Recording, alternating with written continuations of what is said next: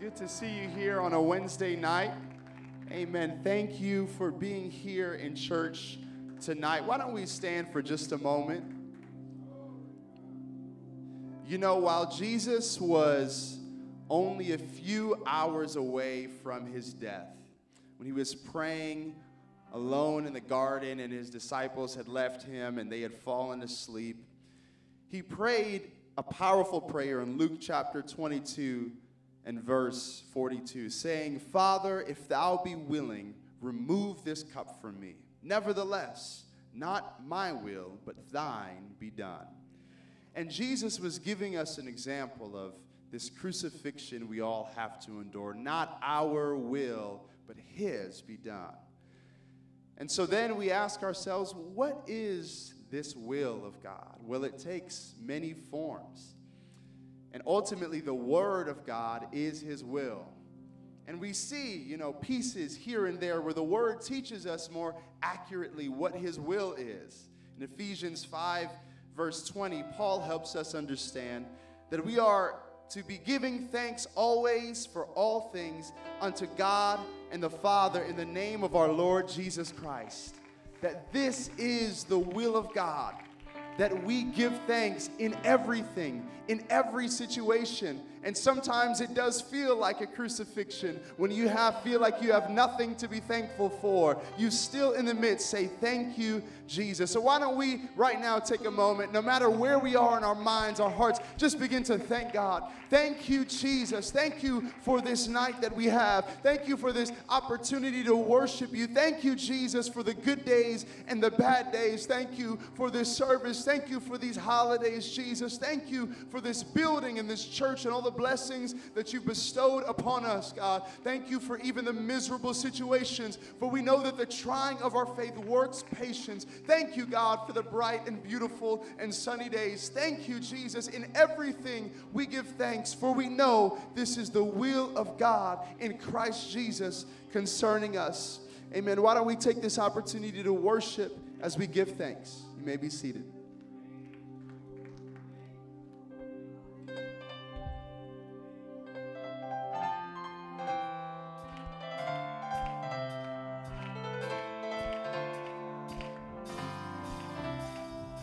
Oh, give thanks unto the Lord, for he is good. Yes, he is good. Oh, give thanks unto the Lord, for he is good. Yes, he is good. Oh, give thanks unto the Lord, for he is good. Yes, he is good. Oh, give thanks unto the Lord, for he is good. Yes, he is good. For he is worthy, worthy. For he is good. Yes, he is good. For he is worthy, worthy. For he is good. Yes, he is good. Oh, give thanks unto the Lord, for he is good. Yes, he is good. Oh, give thanks unto the Lord, for he is good. Yes, he is good. For he is worthy, worthy. For he is good. Yes, he is good. For he is worthy, worthy. For he is good. Yes, he is good. For he is worthy, worthy. For he is good. Yes, he is good. For he is worthy, worthy. For he is good. Yes, he is good. For he is good. Yes, he is good. For he is good. Yes, he is good.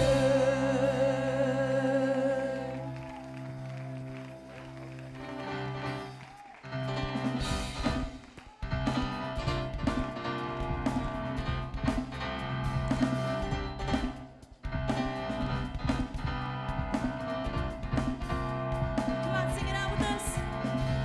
Lord, you are good and your mercy endureth forever.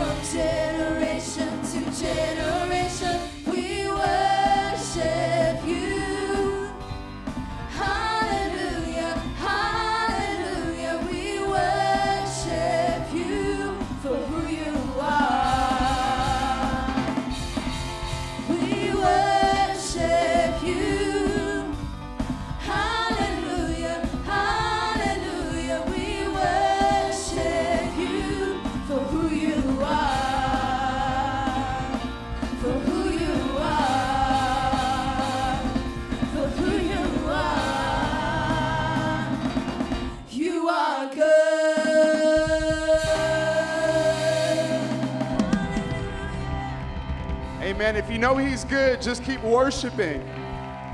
Just keep clapping your hands to him. Thank you, Jesus, for being good to us when we don't deserve it, God. Jesus, your goodness is unmatched. Thank you, Jesus. Thank you, Jesus. He really is good to us. And like we've been hearing at our church here lately, we'll be able to tell him very soon how thankful we are, face to face, how thankful we are for his goodness. Amen. I want to share a few announcements tonight. You may be seated. Oh, Holy Night is coming up. And it's not December 25th I'm talking about. It's December 3rd when we're hosting our Christmas gala. You all will be served by our wonderful youth team. You'll have some beautiful dishes that are going to be prepared by a team we have as well. We're so excited for you to be there. That's going to be December 3rd at 6 p.m. The cost is $25 for anyone 12 and older, and then $10 is for childcare. Food will be provided. So Our last day to sign up is this Sunday. We want to make sure we have a good count, can get the right amount of food.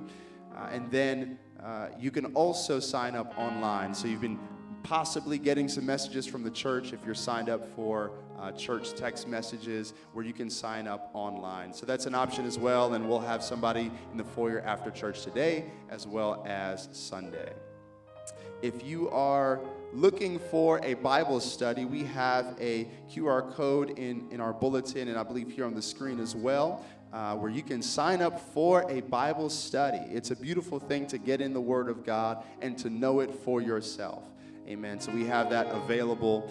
This Sunday, Brother Jet will be joining us and preaching. Amen.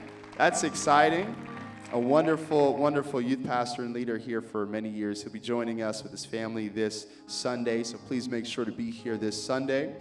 Also for the convalescent care ministry, if you're interested in participating in the Christmas service and gift distribution, please see Sister Barbara Sims at the information desk after service. She will get you hooked up with all the information you need to know. It's a wonderful thing to be able to give to others in this time.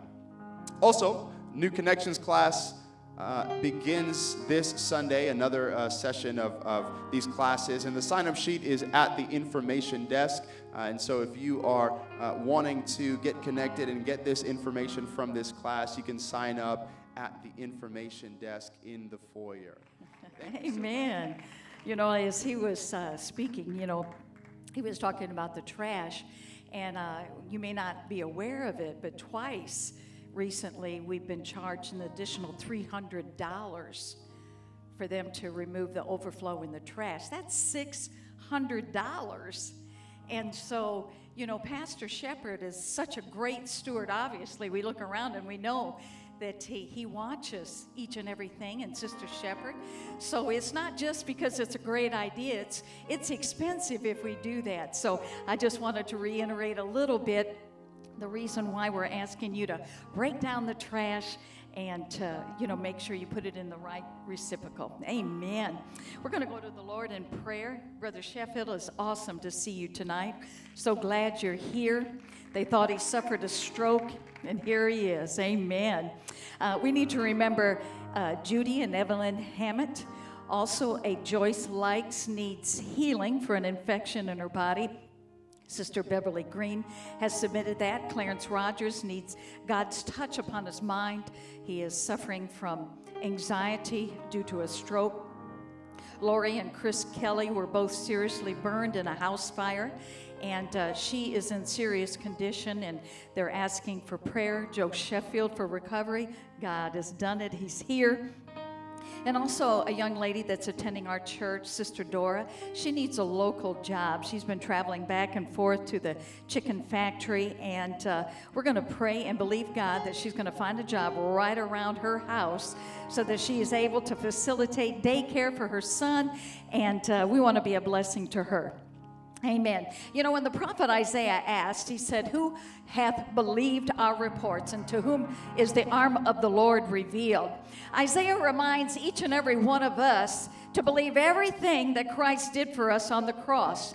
Jesus forgave our sins, and he purchased our salvation, assuring us of eternal life. Thank God. That's what the cross represents. But you know what? His sacrifice did a whole lot more than just that. The Amplified Bible says it this way: "Surely our griefs, our sicknesses, he himself bore, and our sorrows, our pain, he carried. Yet we ourselves esteemed him stricken, smitten of God, and afflicted. But he was pierced through for our transgressions. He was crushed for our iniquities, and the chastisement for our well-being fell upon him. And by his scourging, his stripes, those blows that cut into his flesh, Scripture says we're healed." Everything you and I need tonight has already been provided for us from the cross of Calvary. And as we stand and prepare to go to the Lord in prayer, what can you believe God for tonight? Isaiah was sending a rally cry to Israel. Where's your faith? Where's your faith? And tonight we have faith because we know that God is able. He is going to exceed our expectations tonight, and He's going to do the impossible. Do you believe that? Do you think He will? I know He will. I have seen it recently in my life, time and time again. God, He does the impossible if you can trust Him with your situation. Can we go to the Lord in prayer tonight? Heavenly Father, we just thank You for each and every one that is in this facility, giving You thanks.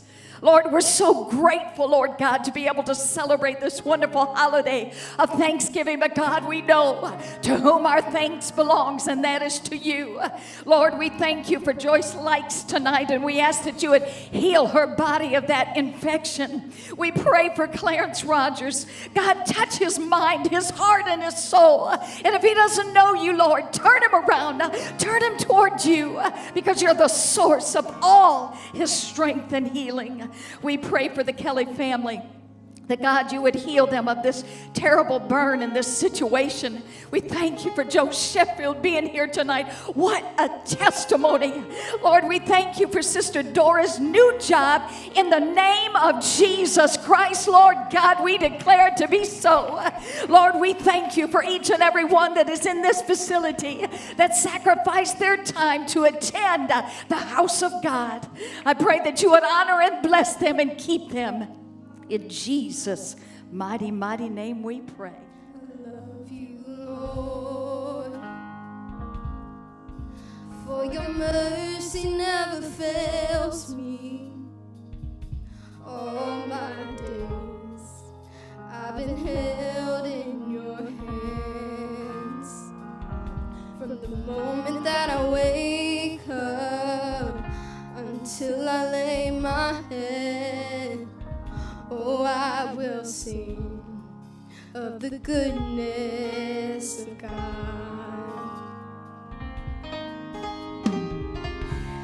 All my life You have been faithful. All my life You have been so, so good. With every breath that I am able, oh, I will sing of the goodness of God. I love Your voice. You have led me through the fire in darkest nights. You are close like no other. I've known You as a father. I've known You as a friend. And I have lived in the goodness of God. And we're gonna sing it together. Sing all my life. All my life You have been faithful. Oh, yes, You have. All my life You have been so, so good.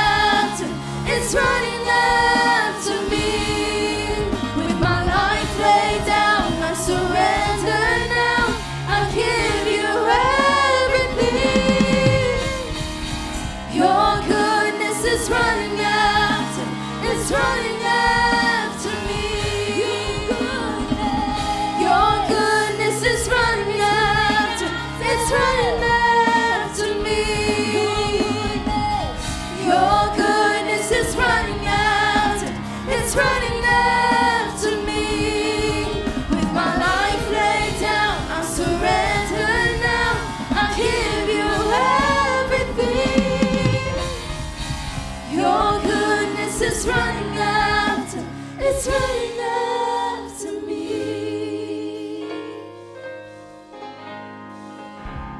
All my life you have been faithful,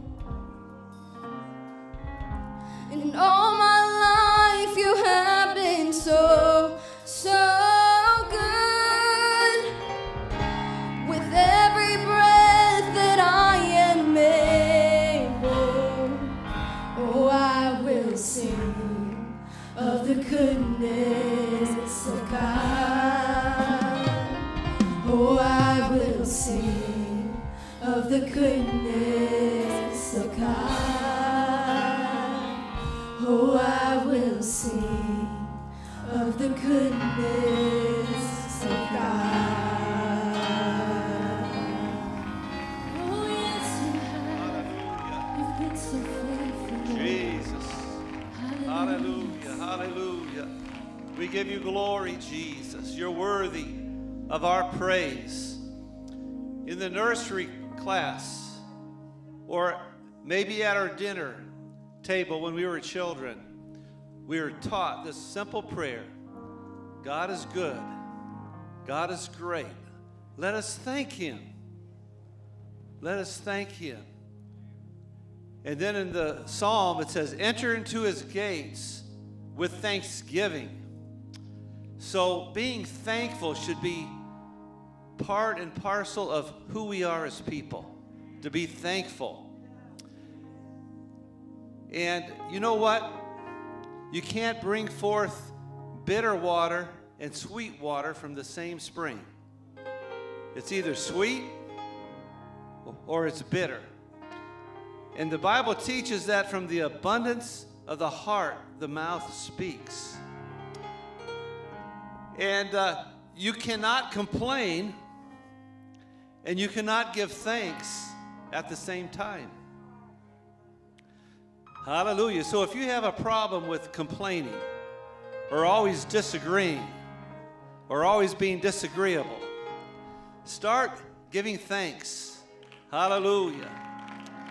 Give thanks to the King of Kings, and it'll change your life to become a thankful person. Amen. And so I'm here to take an offering like I do every Wednesday. And we understand what tithe is. A tithe is a 10%. So if I make $1,000, a tithe would be $100. You know, you can learn that in 6th grade math. Okay, it's not hard. A tithe is a tenth. Okay, but the Bible never really tells us how much to give in an offering. So, this is what I think, and this is what I heard. How thankful are you? Let your thanksgiving determine how much you give. Isn't that simple? Just be thankful. And if you're thankful to the Lord, you will find it easy to give unto the Lord. So we're going to worship the Lord with our giving. And King David, when he was an old man, said, I was young, but now I'm old, but I have never seen the righteous forsaken, nor his seed begging bread. Amen. God is faithful to the faithful. We're going to pray for this offering. Lord Jesus, help us to be your people. Help us to be thankful people, Lord. Thankful, Lord, for all that you have done. Lord, help us to put aside bitterness. Help us to put aside complaining and disagreeing. And help us, Lord, to learn to be thankful people, Lord. Thankful in every situation, because we know that this is the will of God.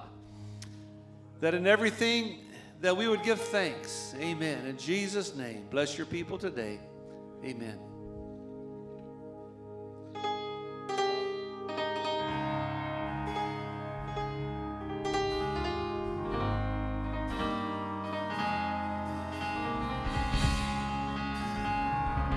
Come on, one more time, can we sing it? Sing all my life, yes. All my life you have been faithful.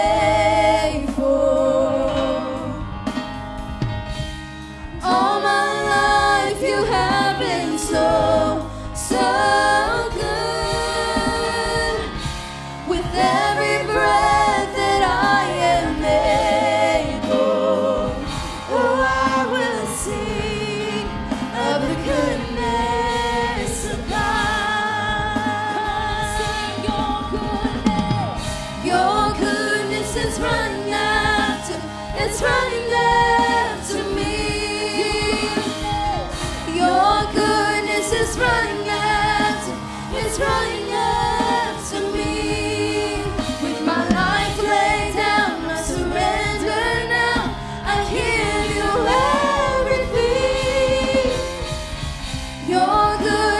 is running after, it's running after me. All my life you have been faithful. Come on, one voice, let's sing. All my life you have been so, so good. With every breath that I am able, oh, I will sing of the goodness of God. Oh, I will sing of the goodness of God. Oh, I will sing of the goodness of God. Come on, let's clap our hands. Is He good? Yes, you are, Jesus. Yes. Thank you, Jesus. Thank you, Jesus. Thank you, Jesus. Thank you, Jesus. Thank you, Jesus. Thank you, Jesus. Thank you, Jesus. You've given us our lives, God. You've put breath in our lungs. You're the only reason we're here tonight. We thank you, Jesus, with not just our words, but our lives. We thank you tonight, Jesus. Thank you, Jesus. Amen. It does something good to your heart, to be thankful. Like Brother Langle was mentioning, when you complain, you're compounding those negative feelings, right? You're packing them on top of each other again, and you start getting with somebody, y'all complaining together, and they condense, they concentrate. But when you're thankful, it happens in reverse. You begin to get lighter. You begin to remember all the things that God has done for you. That pressure releases off of you.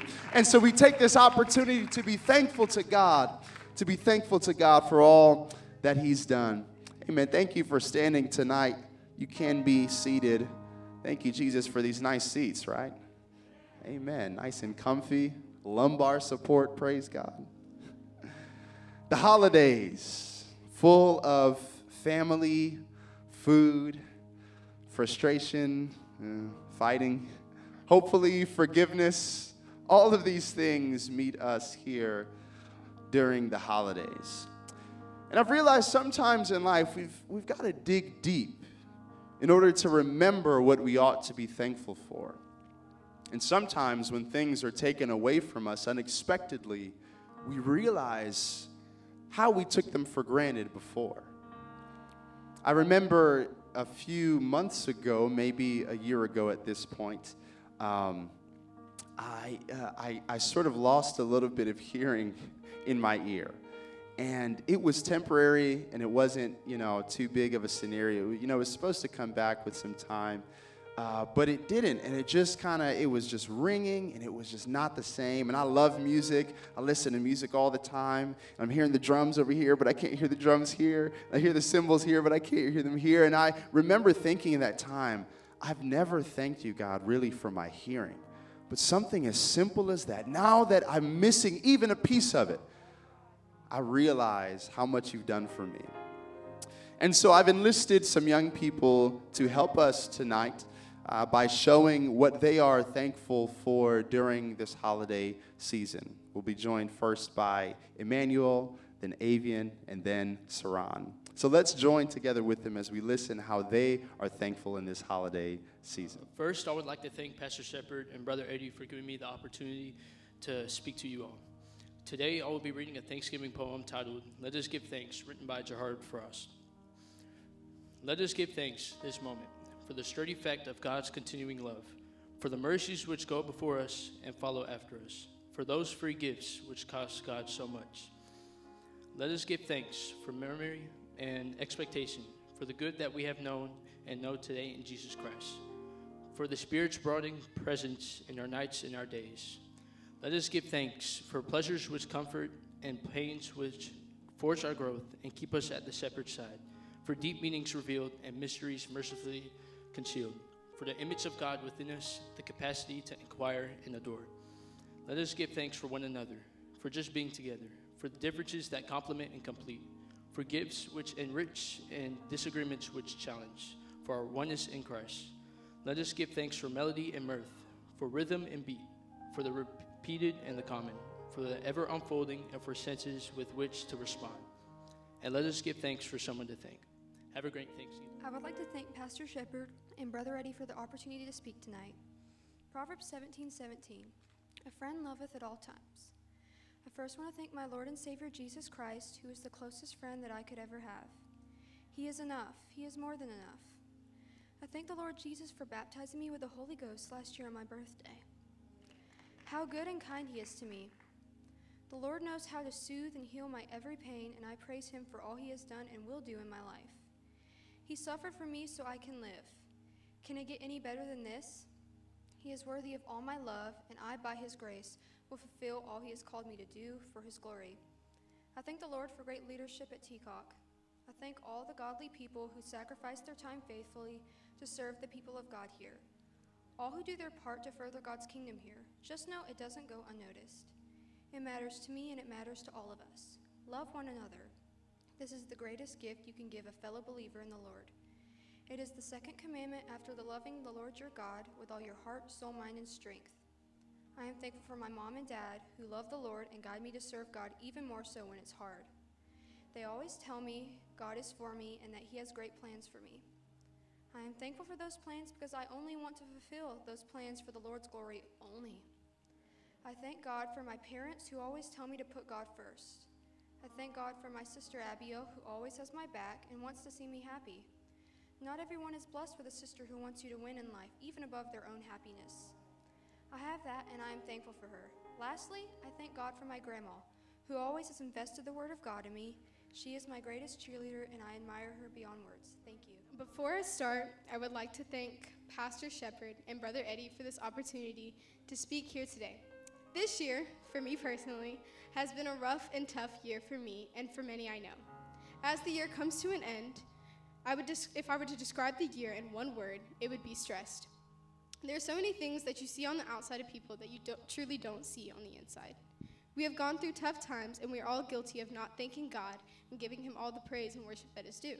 And if there's one thing I've learned from all tough situations, it's to glorify God no matter what the storm is. Hence the theme of this year, magnify the Lord. It is hard to be thankful for the basic things that we have because we all know that God is always there for us and he's always looking out for us. But in many ways, we fall short, and even I myself have become selfish and forgotten to thank God for what I have. And because of that, I am thankful. I'm surrounded with such a beautiful and loving church to humble me. My mistakes, sins, imperfections, and flaws are the worst of them all, and all I can say is my God is so merciful. And I thank God for my family, brothers, friends, and mentors who haven't forgotten to pray for me and always let me know that they love me, especially to my mom, who I should always be thanking and appreciating, because without her, I would not be living, literally. But I can't help but thank God, the supplier of it all, the one who helps me, and even when I don't deserve a single thing, he is still there for me through it all. It is not what God can give me, but rather who he is to me, and because of that, I am forever thankful. He is a father, a friend, a provider, a protector, a healer. He is all that I don't deserve, but he is there for me anyways. God is truly to be magnified, not only for what he can give you and all that he can supply you with, but because of how much he cares and loves you, both you and me. How much more mercy can he give? Too much to even count. In 2 Corinthians chapter 1, verses 3-4, it says, "Blessed be God, even the Father of our Lord Jesus Christ, the Father of mercies and the God of all comfort, who comforteth us in all tribulation, that we may be able to comfort them which are in any trouble by the comfort wherewith we ourselves are comforted of God." Our God comforts us, and I am forever thankful for the amount of love he gives me and to us all. You can hear me talk about God for hours and hours, but you'll never know who he truly is without a relationship with him. In conclusion of this, I would like to thank my youth group, especially the amazing youth committee members that we have. I will never forget the memories I have made throughout this year and the amazing leadership of TCOC and loving people of this church who continue to encourage me in my relationship with God. This year, I have learned to be thankful for who God is and not just the little things. Let no man despise thy youth, but be an example to the believers. Amen. Amen. It's good to hear these different perspectives on how we ought to be thankful. And I want to do something a little fun here. You know, if you've got somebody, even just one person within a 100-foot radius of you, I want you to take some time, right? Now, sometimes, for some people, it may take a little bit longer, but I want you to think of something that you can thank them for. Why don't we just take a moment here in a church setting to look to the person to your left, to your right. Thank you for your smile. Thank you for how you're always giving. Thank you for your humor. Thank you for being here. Why don't you thank somebody? Thank you for looking good. Thank you for smelling good. Amen. Thank you for washing my clothes, Mom. Making my dinner. There's so many things that we can be thankful for.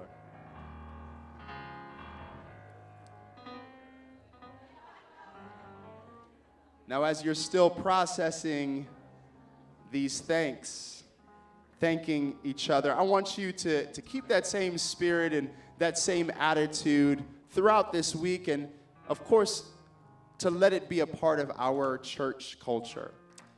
So we're going to stand together and pray tonight before we dismiss. Of course, we want to thank the Lord.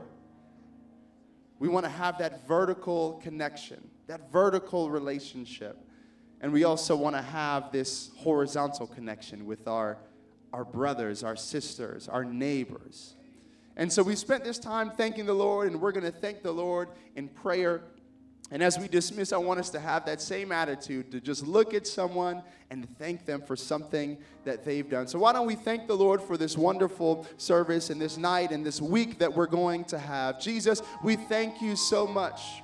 We thank you, God, for everything that you provided for us. It was even said, what if we didn't have anything tomorrow except what we thanked you for today?